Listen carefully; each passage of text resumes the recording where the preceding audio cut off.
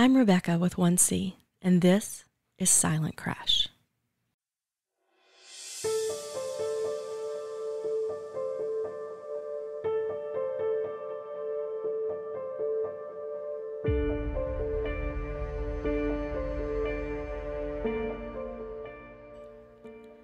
I've been in the story industries for 17 years.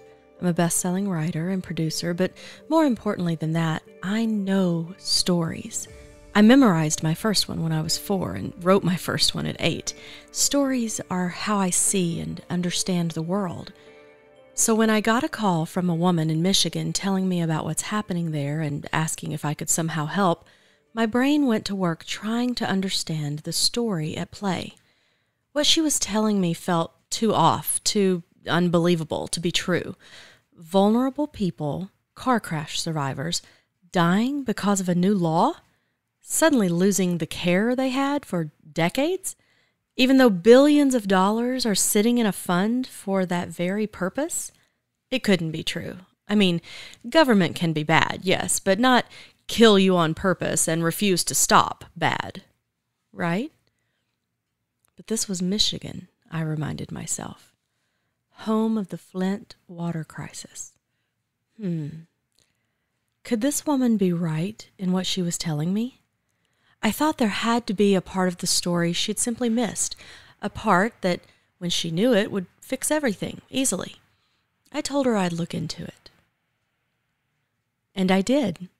I started reading, researching, and talking to the people involved. Now, normally, I don't put a story out for public consumption until I know how it will end. I want to bring people something that is polished and ready. I initially started putting this podcast together in that way. But the further in I got, the more I began to suspect there is a much larger story lurking beneath the surface. My senses are on high alert. There's something sinister afoot here. I keep brushing up against it with each subsequent interview. I've uncovered enough and connected enough to suspect that whatever is going on won't stop until it's seen. So I'm inviting you into this unfolding story journey now, rather than wait until I have it all figured out. Just by listening, by adding yourself to the growing number of listeners here, you make it impossible for the tale to live only in the dark. And I think it's the light that's going to save them. Here's what I know so far.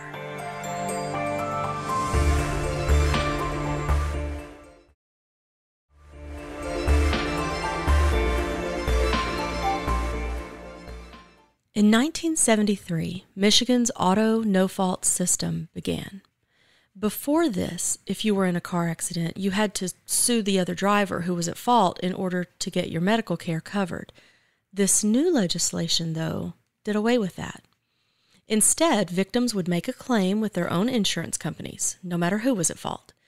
Before this, you weren't required to have auto insurance in Michigan, so long as you paid $45 a year into a fund for uninsured people. When auto no-fault passed, though, everyone was then required to have insurance, and that created a new problem. See, insurance it's really a gamble at the end of the day, right? You're paying a little bit each month on the gamble that one day you'll need much more money than you put in. Insurance companies take your money each month on the gamble that you'll never need more in benefits than you put in. The gamble works out for the insurance companies most of the time, which is why they're quite profitable. Insurance companies look at lots of factors in deciding what kind of gamble to offer you. In Michigan, where everyone suddenly had to have insurance, it was a bigger gamble for them to offer auto insurance in some places over others. For instance, the odds of a Detroit insurance customer making a claim that his car had been stolen were higher than those for someone in another part of Michigan. So, the insurance company raised the rate for the people in Detroit. People objected. They were required to have insurance, and yet the insurance rates being offered were just unaffordable. The issue went all the way to the Michigan Supreme Court, who ruled in 1978 that the no-fault law was allowed, but that if insurance was going to be mandatory, it had to be offered at, quote, fair and equitable prices. As the Detroit Free Press reported it, this led to, quote, a territorial system that forbade insurers from charging rates that were less than 45% of the highest territory and imposed tighter rules for adjacent territories. So if they were charging the Detroit guy, say, $100, they couldn't charge the guy in the Upper Peninsula less than $45, even if it would have made sense to only charge him $30. Now, I know we're getting into the weeds here, but the backstory has to be known to understand the current story that's unfolding, so stick with me. Also in 1978, the Michigan Catastrophic Claims Association was started. You'll want to remember that name, the MCCA. Each person would pay an annual fee to their auto insurers. The insurers would then send that fee to the MCCA to build up a fund to pay for the most serious and expensive auto injury claims. At the start, the fee was only about $60 a year. In 2019, it was about $220. So when claims exceeded a certain amount, in 2019 it was $560,000, the claims could still be made, but the insurance company would just push the claim through to the MCCA. The MCCA would pay the claim to the insurance company, and then the insurance company would push the money on through to the person making the claim. If you've ever been in an auto accident or had any care in a hospital, you know that $560,000 doesn't cover very much. But people in Michigan didn't have to worry about that because they had the MCCA. In 1992 and 1994, Michigan voters loved this program so much that they went to the polls and they beat back legislators' attempts to end the no-fault program. Over time, gradually, lawsuits against the at-fault drivers faded away. See, the lawyers realized it's easier to make a PIP, a personal injury protection claim, because those claims, you only had to prove that an accident had happened and a person needed care or treatment. So the system settled into place. If you were in a catastrophic car crash, you knew that the invoices for your care, all of your care, which includes not just medicine and doctors, but ongoing therapies, equipment, home modifications, in-home care, all of it would be covered by the MCCA fund. That's what you paid into every year, so that everything you needed would be covered. As a result, Michigan became known as a place where nobody would be forced into bankruptcy by medical bills stemming from an auto crash. It also became the home of significant advancements in brain injury recovery because that care was now covered. Doctors and medical researchers could invest time in developing therapies and techniques because they were being paid to help the patient find recovery no matter how long it took. Now, if you've been rushed through a doctor visit in 15 minutes, you know how valuable a doctor's time and attention are. Imagine having a doctor who could knowingly spend whatever amount of time it took to help you recover. That was Michigan. But then, in 2019, a perfect storm blows up. I'm still sussing out the full story here because it doesn't all make sense yet. So far, it involves the mayor of Detroit, Mike Duggan, a Democrat, and the richest man in Detroit, Dan Gilbert, who owns Quicken Loans, and he's donated so much more to Republican campaigns than Democratic ones. Coming together, these two men came together to approach the governor. It also involves that governor, Gretchen Whitmer. She's a Democrat. She ran for governor on the slogan, "Fix the Damn Roads." It involves a Republican-majority state legislature whose leaders ran on finally ending auto no-fault in Michigan. It involves powerful lobbying money from the insurance industry and leaders of the watchdog organizations having significant conflicts of interest. In this perfect storm of May 2019, reforms to auto no-fault were passed. Now, you should know that this was done in a most unusual way. The call went out for a special legislative session on Friday. The Michigan legislature normally didn't meet on Fridays, so this on its surface was already unusual, and not everyone understood why the session was being called. But the lawmakers showed up, the Senate and the House in Michigan. And Over the course of the next few hours, it became apparent why they were there. They were there to pass legislation that would reform the auto no-fault program. That became apparent by 10 o'clock, and then 11 o'clock, and then midnight, and 1 a.m. And around 2:30 in the morning is when the House passed the Senate's version of auto no-fault reform. It was Public Acts 21 and 22. There was no opportunity given for public testimony, public scrutiny. None of that was there. It was the middle of the night. But they took the vote and they passed it. Some of the legislators we know now were told by their leadership, don't worry about it. Whatever's broken in this, we'll fix it later. They were also told, don't worry about it. This will not apply to any of the 18,000 people who are currently reliant upon the MCCA program to pay for their medical care. Turns out, neither of those things was true. A few days later, the lawmakers joined the governor for their annual retreat on the exclusive Mackinac Island. This island is kind of known. It's been in movies. It's known as an exclusive place for the rich people to gather. There aren't even cars allowed on the island. The no-fault auto reform legislation was hailed by the governor as a big bipartisan victory. She had crossed the aisle and held hands with the Republican majority to reform auto no-fault in Michigan. But why? Why did she get in bed with Republicans? Why did she sign a piece of legislation that she had promised she would never allow? Why did she not deliver her promised veto? Does it have anything to do with her dad being the former head of Blue Cross Blue Shield of Michigan? Or maybe their $144,000 single-night raise for her campaign? Or the presence of the current head of Blue Cross Blue Shield of Michigan on her gubernatorial transition committee? Was it a promise by Dan Gilbert to use his considerable wealth to persuade the Republican lawmakers in control of both the House and the Senate to release funds for her to fix the damn roads? Why did she do this? And why has she not fixed it since? Did the attempt by some of those Wolverine watchmen to kidnap and potentially kill Governor Whitmer in 2020 leave her unwilling to take a hard stance against Republicans in her state and fix this legislation? What did Detroit Mayor Mike Duggan end up getting out of this? His residents are still paying the highest insurance premiums in the country, so it's not that. What benefit did he or his city receive? I don't know any of those answers for sure yet, but I'm digging.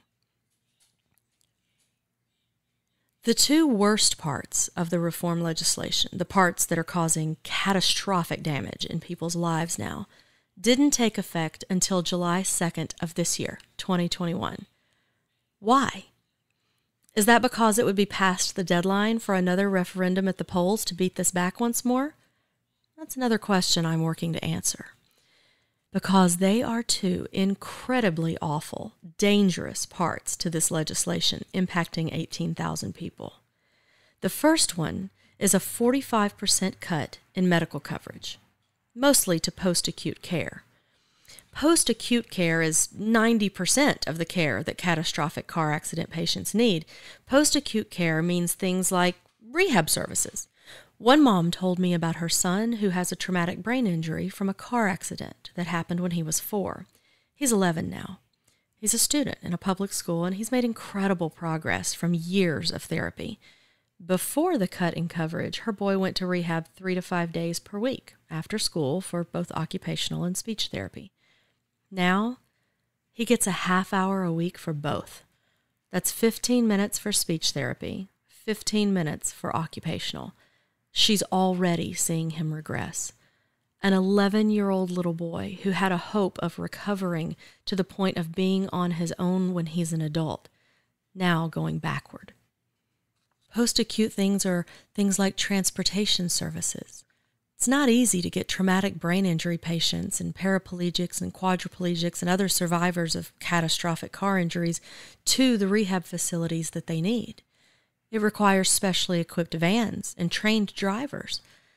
Yet those companies are now being paid only 55% of what they were paid before this new law. They'd have to have had profit margins of 45% to withstand this, and they certainly did not.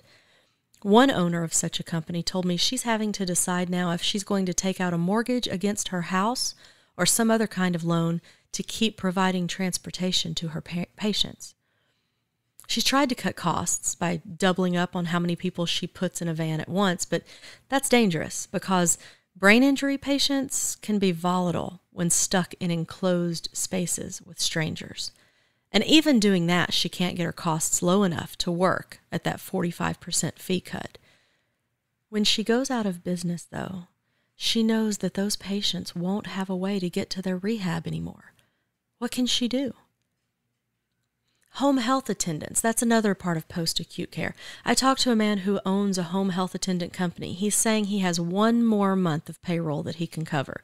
And then he'll have to close his doors, just like the other 41 healthcare providers have already done. He worries about the patients that he and his staff have cared for years. What will happen when no one is there to change them, feed them, turn them to prevent bed sores, move their limbs to prevent muscle atrophy while they recover? To be clear, Michigan does not have enough residential care facilities, nursing homes, to take these patients in. The existing nursing homes aren't set up to care for catastrophic car accident patients anyway. I've been told that both insurance companies and hospitals are working on building facilities. That's another question I'm trying to get to the bottom of. Did they lobby to cut pay so that they could build facilities of their own? Oh, and that 45% cut, it was a cut based on what was charged for the service in 2019. I want to make sure that sinks in here too.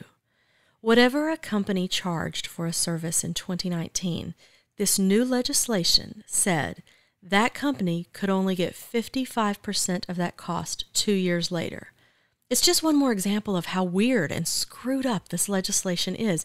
Can you imagine if someone tried to tell the oil and gas industry that they could only charge us 55% of what we paid for gas in 2019 today?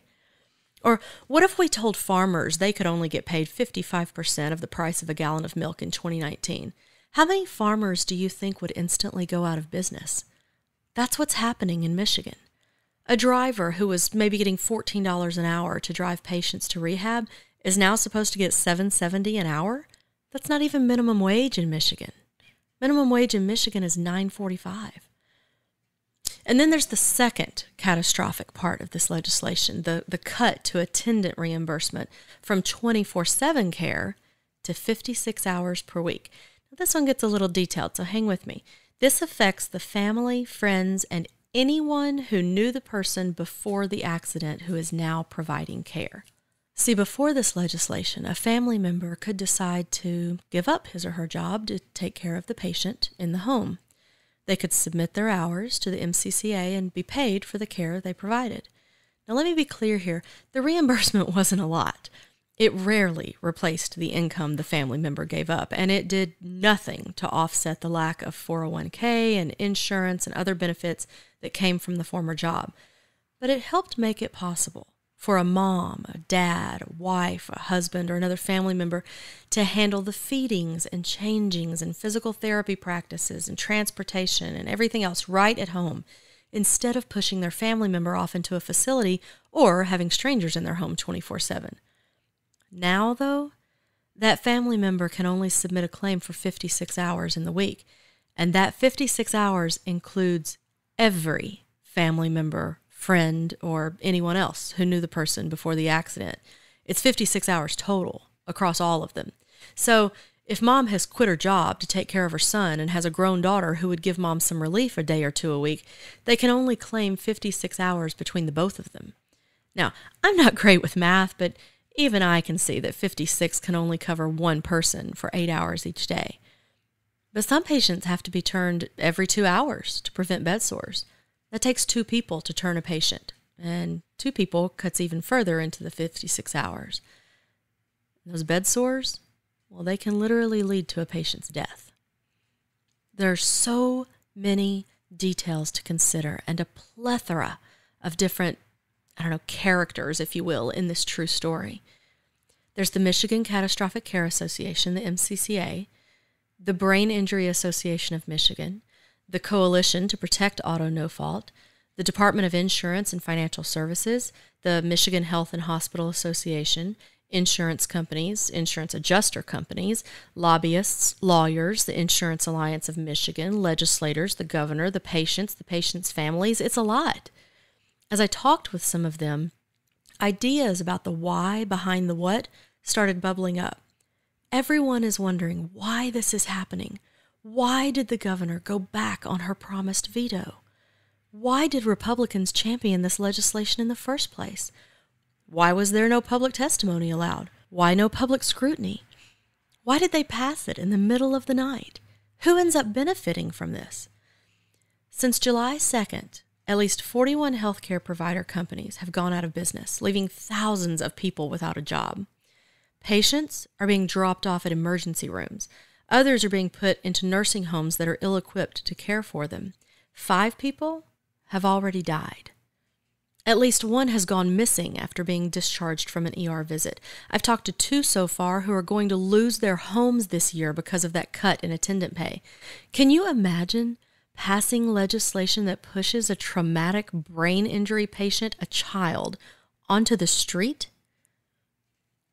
Can you imagine finding out you've done that and doing absolutely nothing to stop it? What's happening in Michigan makes no sense. On the surface, it does not appear that anyone is benefiting from this legislation. The insurance rates haven't gone down. The governor doesn't look good for having held hands with people from the opposing party to pass this. The legislators don't look good for having championed a reform that's hurting people and setting the scene for a massive tax burden on the state in short order. Patients are being hurt. Families are in financial peril with medical bankruptcies looming. Who is winning here? Well, I guess the insurance companies are.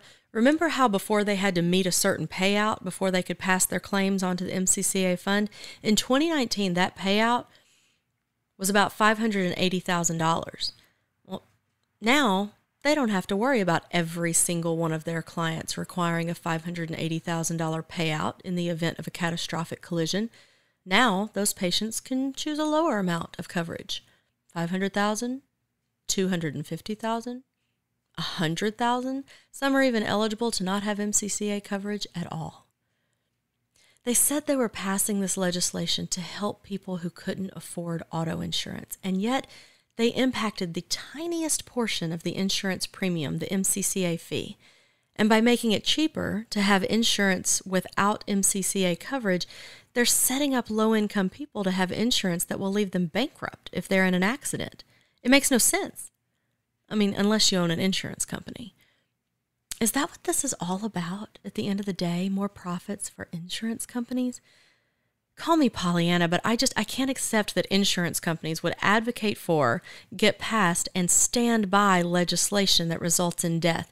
Surely we haven't regressed in our capitalism so far that we'll let people die for a buck. Or maybe we would.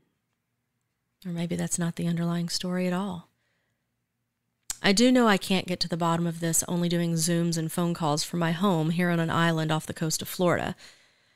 So I'm going to Michigan to keep digging. People have agreed to come on this show and tell us their stories and knowledge directly. Experts who head up companies and organizations on both sides of this issue have been invited on. Some have accepted. Others we're still reaching out to. Patients and their families have been invited to tell us their stories. Some have agreed.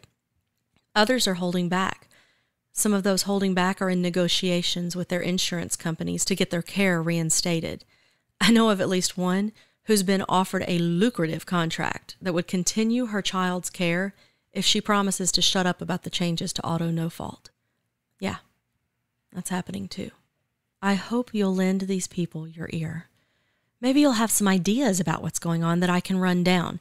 We have a Facebook page. Just search for Silent Crash on Facebook and you should find it. We have a web page. It's at silentcrash.net.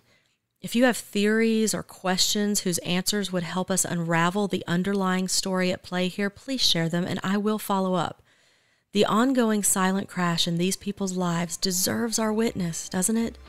Especially because just by listening, we might be able to make it stop.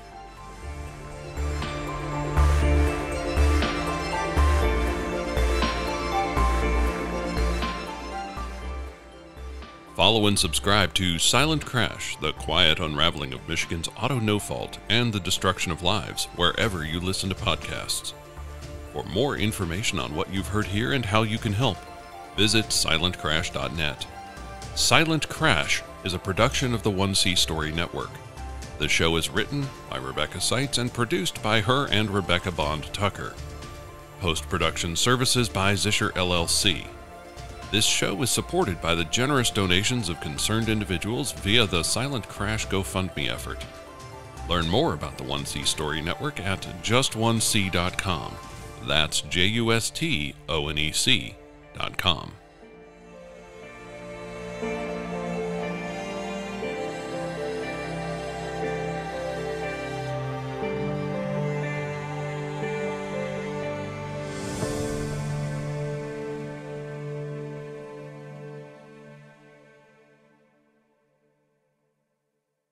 The 1C Story Network, for the love of stories.